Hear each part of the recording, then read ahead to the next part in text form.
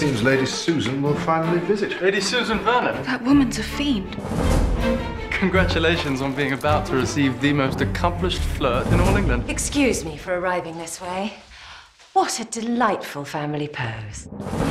Mrs. Cross has come with me as my companion to pack and unpack. And as there's a friendship involved, I'm sure the paying of wages would be offensive to us both. My brother-in-law is very rich. In one's plight, they say, is one's opportunity. Sir James Martin.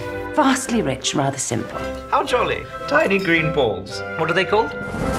Peas. If my daughter were not the greatest simpleton on earth, she'd be engaged to him now. But, Mama, I can see Sir James is a kind man, but marriage is for one's whole life. Not in my experience.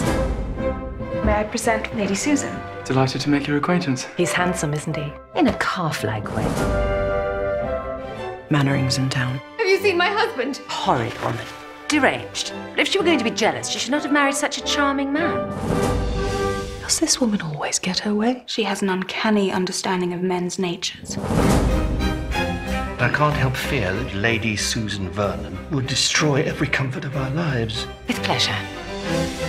How ungentlemanly.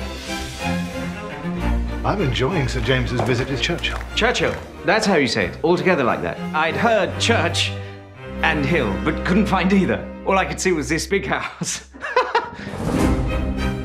You promised that you would give up all contact with this woman. What a mistake you made marrying him. Too old to be governable, too young to die.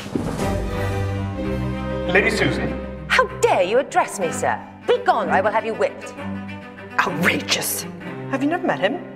No, I know him well. I would never speak to a stranger like that.